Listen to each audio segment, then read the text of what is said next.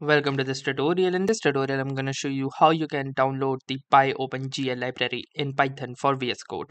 So if you don't know about this library, then the PyOpenGL library provides bindings for the OpenGL graphics library. Thus, it allows developers to use Python to create applications that render 2D and 3D graphics, thus leveraging the power of the GPU for hardware accelerated rendering. So let's see how to install this library.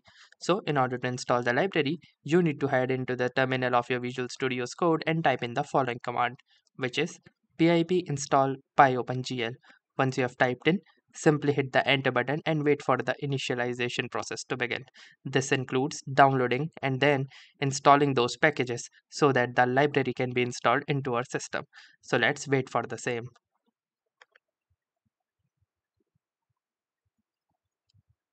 Installation has been successfully completed.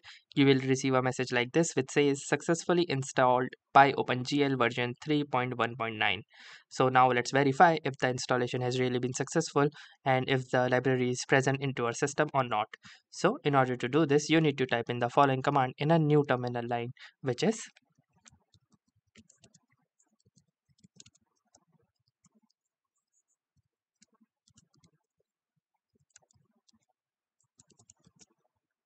pip show pyopengl.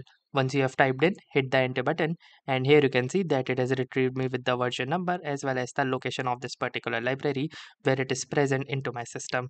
So that confirms that this library is installed into my system.